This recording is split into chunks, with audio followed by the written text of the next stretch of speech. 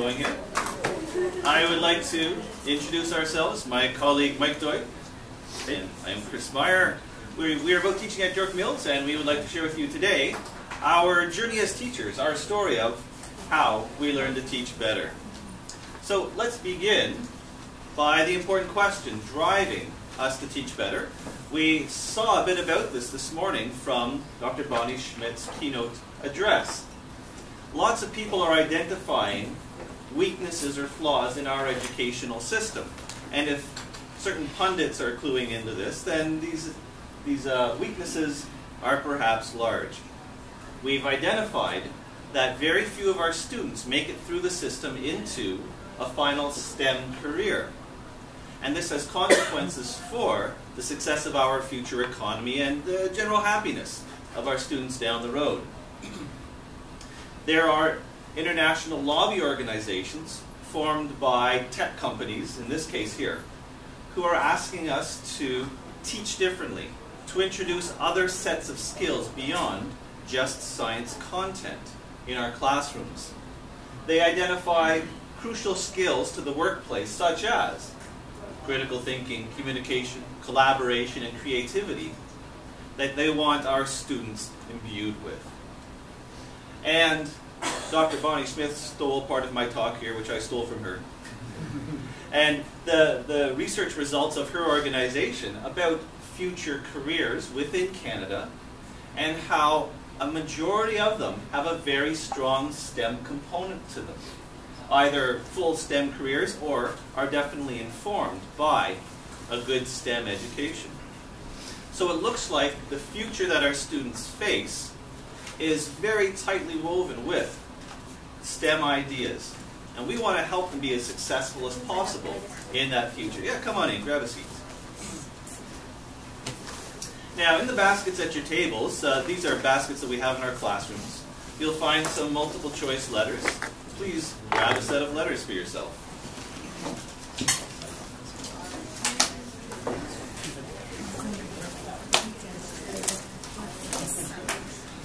Hi, come on in. Some more space over here.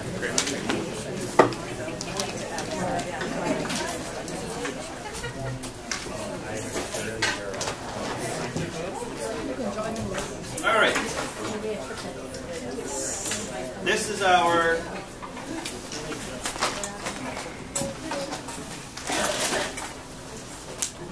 $5 classroom response system that we use instead of clickers. You'll find many fewer technological headaches with these and much more generally effective and useful. So I have a few questions for you that we will start things off with. First of all, what subject do you primarily teach? I want to get to know you a little bit in a quick and easy way. Like mass speed dating. More A's in this session. Still a good smattering of B. Yeah. People are showing B, C. Good. So thank you very much. So it looks like the A's are winning. Lots of B's, and then there's a couple of C's. But I hope that the C people find that there's actually a lot that you can get out of this presentation. I was hoping to see more of the math folks here at our STEM conference. And second question, how much non-lecture inquiry teaching have you tried?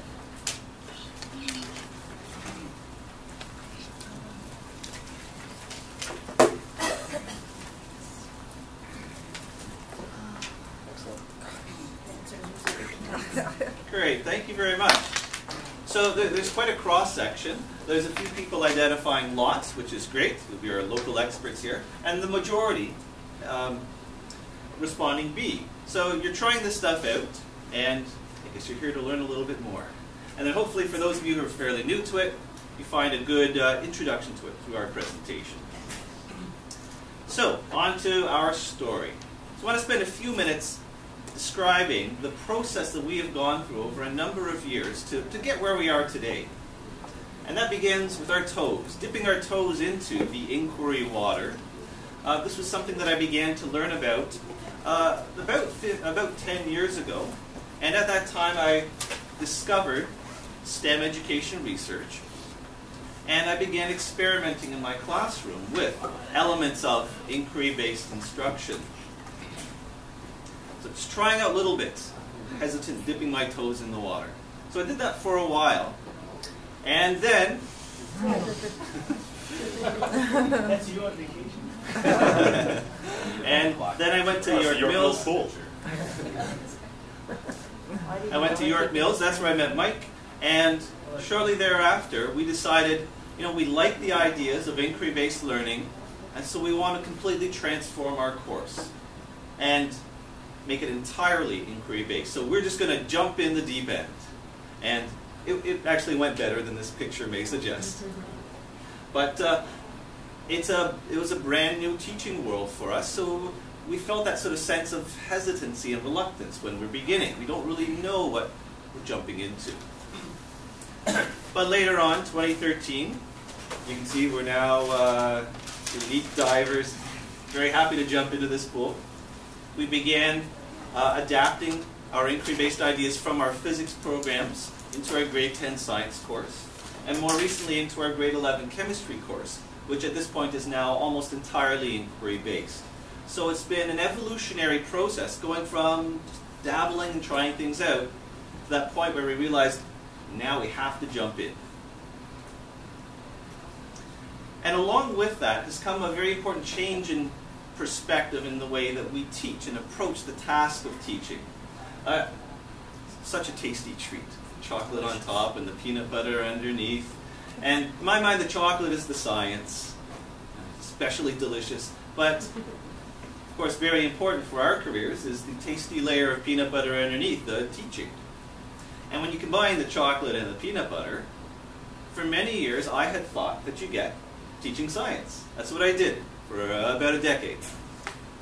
But part of this transformational process was for us to figure out that when we combine these together, we shouldn't think of it as just teaching science anymore. We should really think of it as scientific teaching. And I apologize for our vertically challenged screen here. Especially as scientists ourselves, or people who have a background in scientific training, when we think about the combination of science plus education, we should really think of this as a scientific problem and use the tools and techniques that we have learned in our scientific training, and especially use the idea of the engineering design cycle to help us become better teachers. So we began a process of researching into how students learn. We want to understand what goes on in their heads. Based on that, we could design our new lessons, our inquiry-based lessons. We would try out those lessons, and then as best we can, analyze the results, qualitatively or quantitatively, and try to decide, make a judgment on its effectiveness. Research, adjust, and the cycle continues every time, improving the way that we teach, but approaching it the way a scientist or an engineer would. And an important guide for us is the vast body of education research which is present nowadays. And this is a recent study that came out, it was back in 2014, showing that active learning, so basically anything except lecturing, anything aside from lecturing, helps students in all STEM disciplines. At this point, the research is extremely robust. And so they show in that study that in all their experiments where they use active learning, the vast majority produce a significant drop in the failure rates of those courses. And if you take a look at how those students do on specialized educational tests or on their traditional exams, in each of these STEM disciplines, these students are performing better. And that's what this data here is a measurement of, from physics, math, chemistry, biology, across the field. So the ideas of active learning, and especially inquiry-based learning, have proven to be extremely successful, according to the education research. We have our own data at York Mills. So using some standardized tests that are well researched in terms of their efficacy, we have measured how our grade 11 physics students perform before we changed the way we teach. They're scoring 53% on this particular test. And now they're scoring 60% on this particular test after we changed to fully inquiry-based learning. And educationally speaking, that is a statistically significant effect of a pretty decent size. If you have questions about the stats later, I'd love to talk about it. And now I would like to share with you a snapshot of our classes. So you've seen a bit of rationale there. But what happens when you take that education research and you try to do something with it? Well, the end result looks something like this. Our classes, you'll notice here, are all based on cooperative group work. Students learn better when they work together in groups. The research tells us that lecturing is very inefficient at promoting understanding. At this point, there's no doubt to that conclusion. And so the solution are guided inquiry activities, where the students are working collaboratively and trying to build their own understanding of the scientific concepts. The research shows us that students routinely memorize the content without any understanding behind it. I'm sure you've discovered that on many occasions in your own teaching. So our solution is, in our classes, students have to routinely explain their ideas to one another. They're constantly discussing, talking, sharing their ideas. And that helps to reinforce this deeper understanding and background behind these topics. Yes, sir? Would showing videos and small clips count as lecturing? Is that still... I would say it depends on how you use it. We still show some videos and clips, but we tend to break it up. We tend to organize discussion around it so that students are much more mentally engaged with the material. Nothing like obvious half-hour videos, but like 5-minute, 3-minute YouTube clips about a concept. They can be used very effectively. Technology. Technology helps us to see patterns in the scientific world. This is how researchers use technology. And so in our classrooms, we use it in a very targeted way, and largely to help students confirm their understanding of something. Certainly not as a crutch or a gimmick. The research tells us that in order for students to mentally progress and build their understanding, they have to have regular targeted feedback. It can't be feedback once per test or once per quiz. You have to be getting feedback from each student as regularly as possible. And so there's many ways that we do that in our class, one of which we've already tried out together today. Research tells us students learn isolated facts. There are these little islands of knowledge in their mind that have very few connections between them. So to promote those connections, students need to learn based on concrete observations, if possible. They need to build up the understanding themselves from their basic or prior ideas. And then the connections form as part of their learning process. They tend toward very superficial thinking. Once you give them an idea like momentum, their brains will shut off. So when you teach something new, the strategy that we use is introduce the concept first. Allow them to explore it without our formal framework. Give them a name second, and if there's any math, do that last, once the understanding is in place. And finally, it's so important to recognize that students are not blank slates. They're not these empty vessels that we can just pour our knowledge and wisdom into. That knowledge that we try to share with them, that understanding that we hope that they will develop, is filtered and interpreted by their life's experiences, by their naive conceptions of scientific ideas. And very often, those naive conceptions will win if they're placed against our sophisticated scientific understanding.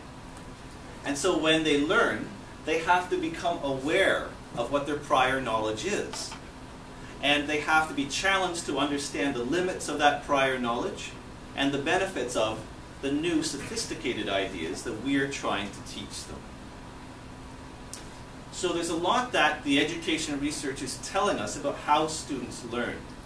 And this is a quick overview, a too quick overview, of how we try to make use of this. But now to try to put this into a different context, we would like to go through a sample lesson with you from our grade 10 optics course. And this is where I hand things over to Mike, who will lead you through this part. Take a look, pass it back, please. So what I'm passing out here is a lesson from our grade 10 optics unit. Where this fits in, my unit is approximately 17 days long. We start off looking at light, then we look at reflection with plane mirrors, curved mirrors, and then we get into refraction. And so this would be the second lesson in refraction. So they've already had an introductory lesson to refraction. So they've already learned a little bit about angle of incidence, angle of refraction. They definitely know about the normal from everything that they've done so far. And so now we're starting to get into things a little bit more deeply. And then this leads into a formal lab that we do during the unit, and then into lenses, and then we wrap up the unit. What I'd like you to do is take a look there, and we saw many people are familiar with the junior level courses, so maybe you've seen optics, you've taught optics. If there's somebody that's in your group that has taught optics, maybe you want to take on the leadership role and maybe walk people through. If you've never taught the material before, the stuff that you need to conduct this lesson is actually at the back. We have the ray box and we have the semicircular blocks. And so feel free to go up as a group and play with it and actually work through this lesson. And that's what I'd like to spend the next about maybe 10 minutes or so, is give you time to read through this lesson. Take a look at its strengths. If you have any suggestions, discuss them in your group, discuss them with me. The second sheet that I'm going to hand out to you is meant to go along with it, and it's really more what we're here for today, is kind of deconstructing that lesson and taking a look at its strengths and weaknesses, and getting you to pick apart what the students are actually doing as they're working through this lesson. Because it can be very easy to interpret the way that we have set up our inquiry-based lessons as simply worksheets that they work through. And they work and they get them done. And, that does happen. There will be students that complete these just for the sake of completing them. But we do find that when we're giving these lessons out, these inquiry-based lessons, students are more engaged with the material, they're doing hands-on stuff, and they're more regularly going to be figuring things out as opposed to just completing it for the sake of completing it. So, please take the next 10 minutes or so working in your groups, and I got one more comment on groups, but read through the lesson in its entirety, discuss it, and then start on working through the companion sheet that kind of goes along to analyze that. Something else that we do in class. Now, Chris already demonstrated one thing with the response cards, but another thing that we do to complement our teaching style of small collaborative group learning is we clearly define group roles.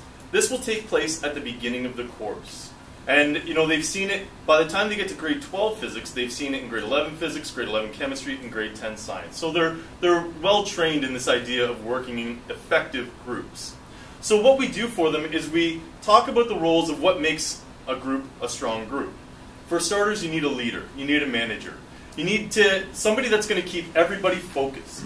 Make sure that people are not on their cell phones. People are not always constantly excusing themselves to go to the bathroom, to go talk to people in another group, that their minds are on the task at hand. The second role that we often have them doing is a recorder. And this comes with, this complements the feedback portion of things. So the recorder, it's their job to make sure that everything ends up on their sheet, but it's the manager's job to make sure that it ends up on everybody's sheet. The recorder would also complete any whiteboard work. You see the whiteboards in front of you? Those are regularly used in class. If anything ends up on the whiteboard, that's probably going to be a point where we all come back together as a class and share our interpretation, our understanding with the class. Something else for the recorder, though, that fits into the feedback aspect of things is you have now in front of you a typical lesson that would be covered in approximately 1 day. I would randomly select, every day or so, I would randomly select 1 or 2 groups. I would collect all their work. So the group of 3 members would staple all their work together with the recorder's copy on top. And that's the one that I'm going to go through in fine detail, give constructive feedback, maybe steer them in the right direction, and they would get that back and they would be able to go through it with their group members. I would flip to the other group members' sheets and make sure that they're complete and they have the right ideas down. But, if it's a little bit messy or if it's, maybe incomplete sentences or something like that, I'm not going to worry about it. But the recorder's copy is the one that is meant to be, submitted for evaluation. And then the final role is the speaker. Now, I talked a little bit about the use of the whiteboards. The recorder might fill out the whiteboard, but then the speaker would be responsible for sharing the results with the class. And we will be doing a little bit of that today. You'll notice that on the companion sheet, there is parts where it says, do this work on your whiteboard, and then we will come back together to discuss that. So I think that's about it. I'd like to give you guys the next 10 minutes or so to read through the lesson and also working with the companion. And for those of you that have never seen the optics unit before, I encourage you to head back to the back and play with the ray boxes and look at what it means for refraction going from a slow medium to a fast or from a fast medium to a slow. Some of the terms that the students would know before starting this lesson. Okay. So please put yourselves in the groups of 3 or 4 ideally, Yeah. and then go through the materials together. And assign your role.